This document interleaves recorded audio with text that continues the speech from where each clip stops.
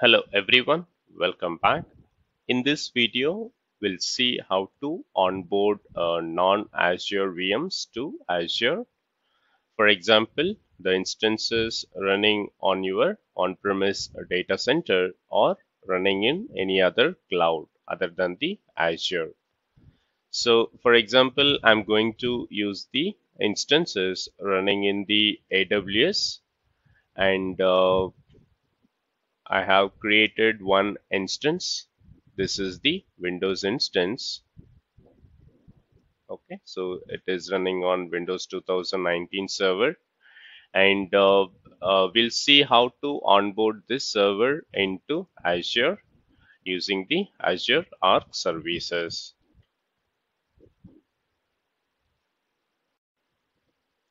Okay, let me go to Azure Arc.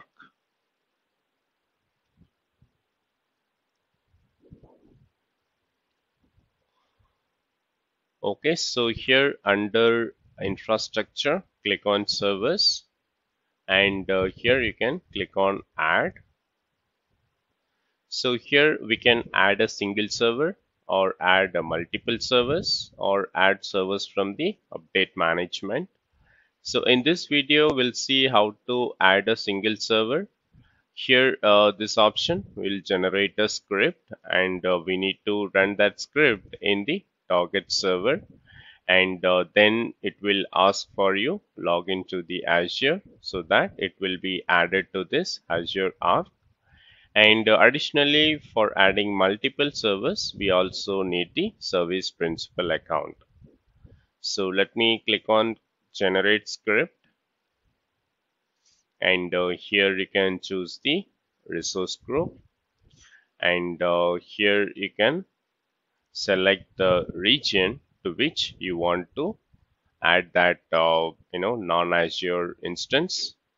So I'm going to choose the Asia Pacific Central India, and it's going to be Windows operating system. And here the connectivity method, you can choose either of them. Since that instance have the internet access, I'll be using the public endpoint, and you can click on next. If you want to add any tags for filtering it, you can choose these available tags, or you can also put a custom tag and click on next.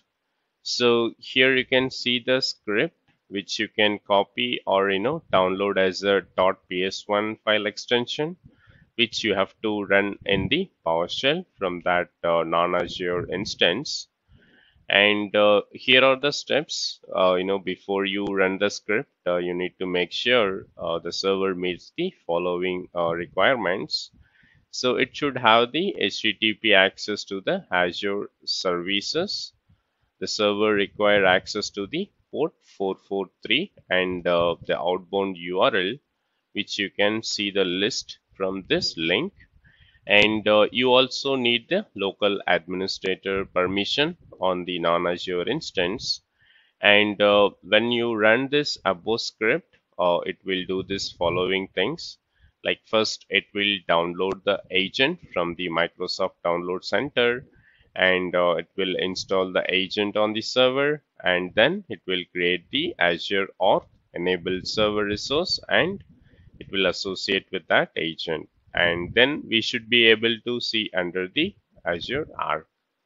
So let me copy this script, and let me go to that instance. So this is running in the AWS, and I'm going to open the PowerShell ISC, and you can run as a administrator.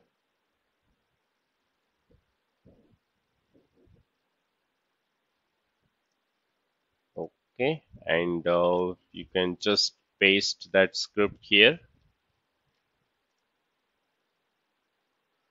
So here basically we are just specifying the resource group in which it will be added, and the tenant ID, and here is the subscription ID, and the location in which it will be added, and the authentication type, and the cloud which is Azure Cloud. And here is the the link to download this agent. Okay, so I'm going to run this script. Now it's installing Azure Connected Machine Agent.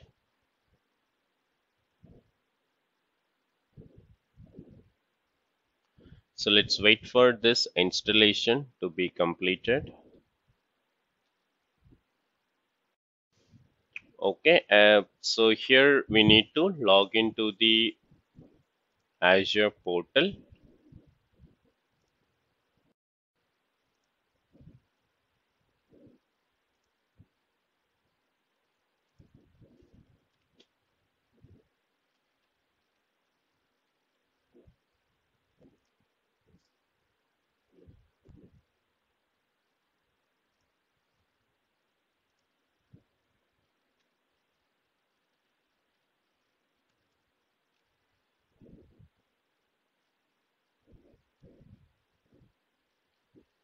Okay, looks like the password is not correct.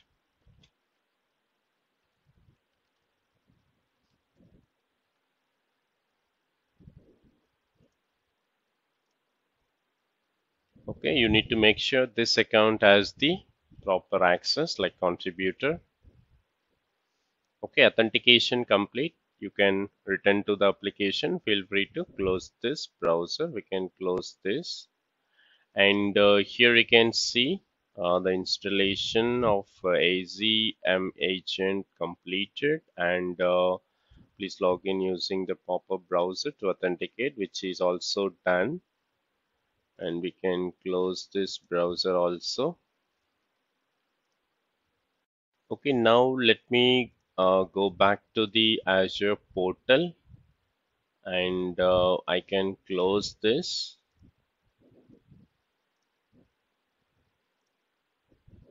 Okay, now let me go to the Azure Arc, and under service, now I can see the server that we just added. Okay, you can see the status connected, and it is added to the Central India region. And so this is the cloud provider, which is from AWS.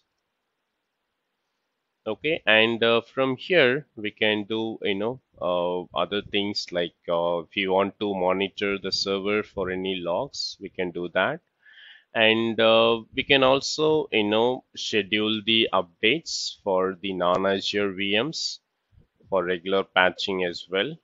That we will see it in the next video, how we can add it to the update management center and schedule the patching for the Azure VM and non-Azure VM. So that we can see it in the another video.